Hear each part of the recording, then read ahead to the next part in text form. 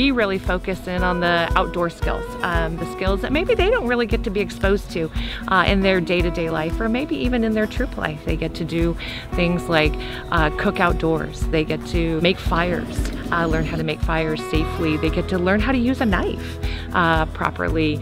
But most of all, they get to learn how to be fellow Girl Scouts and how to work with each other and how to really learn and grow into a mentorship and a leadership, because really that's the whole goal, is for the young campers to come in and for the girls to become leaders, essentially, so that when they grow up and have kids, that they want to continue to be leaders and to carry on their Girl Scout traditions. And make a hip and a smile, what can make and walk more than a mile. It's not a party with a paper hat or bear or candy and making fat. That's not what hippos do.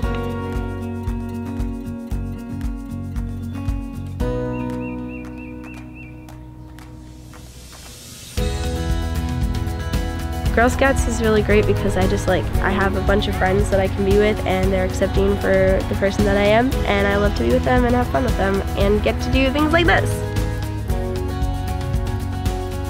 And so learning that leadership, learning that they can actually lead a group of girls and that they're capable of doing it, even if there's someone who hardly talks at all to someone who doesn't have any problem finding their voice. Leaders come in all shapes and sizes.